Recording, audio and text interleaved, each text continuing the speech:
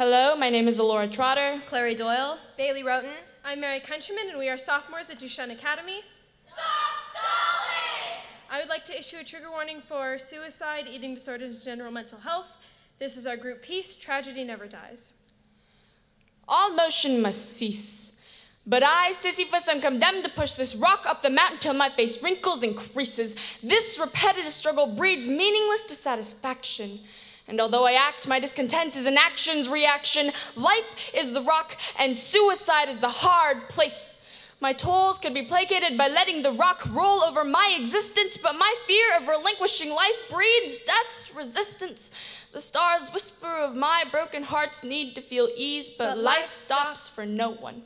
Sisyphus was climbing, but Homer never said he was alone. In the grand scheme of things, we haven't made a dent in pushing through our problems. If these dilemmas are the rock, then we are fighting a losing battle. Greek mythology taught in high schools for eternity has incidentally become a story of modernity.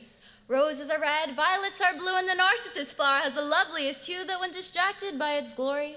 I was stolen into darkness and by death, because to me, eating a pomegranate seed was like a dagger to my breast. Since when did consuming food mean that food would consume me? I'm just another girl with an eating disorder. Piously fasting on a cosmopolitan diet became my religious order. Persephone wasn't the only one who couldn't eat the tempting foods within the garden. Forbidden fruit is 20th century jargon, because no food tastes as good as skinny feels. And if it feeds my sanity, I'd gladly skip a couple meals.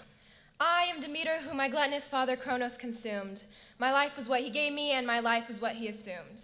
My dad was a boy with an unimpressive existence. He devoured my life, swallowing my experience. Because all he ever does is push me to take on more pressure, till my exhausted arms can't lift the weight, and I'm just waiting until I'll crack.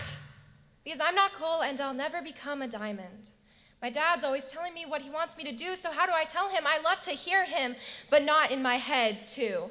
They say don't bite the hand that feeds you, but sometimes you've got to bite back. At the hungry parents who prepare your life like a chicken dinner, and when you're on that plate, you don't feel like a winner. I wasn't the perfectly molded model, rather made up of molten magma. When you try to put fire into a mold, all that results is burnt plastic. I'm Hephaestus. A disfigured baby cast off a mountain. My mother didn't bother preserving skin that was never beautiful, and flame is a comforting burn after the spurn of my mother. So I play in the fire. My sandbox is full of ash. These burns on my body cannot be helped by a graft, because my baby's smooth skin came out a lot more like leather. I'm a teenager cast aside by the wolves that raised me, by the society that decided they couldn't appraise me because I wasn't beautiful. And if beauty is pain, then ugly is more painful. Fleeting innovations don't warp these timeless sensations. Clearly, 2,000 years cannot separate us from these same traumas.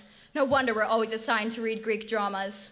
And I don't think they intend for us to snap our fingers in affirmation as we go. But Homer's Iliad reminds me a lot of my journal at home. Suicide. An eating disorder. Parental pressure. And unrealistic expectations aside, it's tragic that these problems still survive. Because although every tragic hero met their demise, it seems that tragedy will always rule our lives.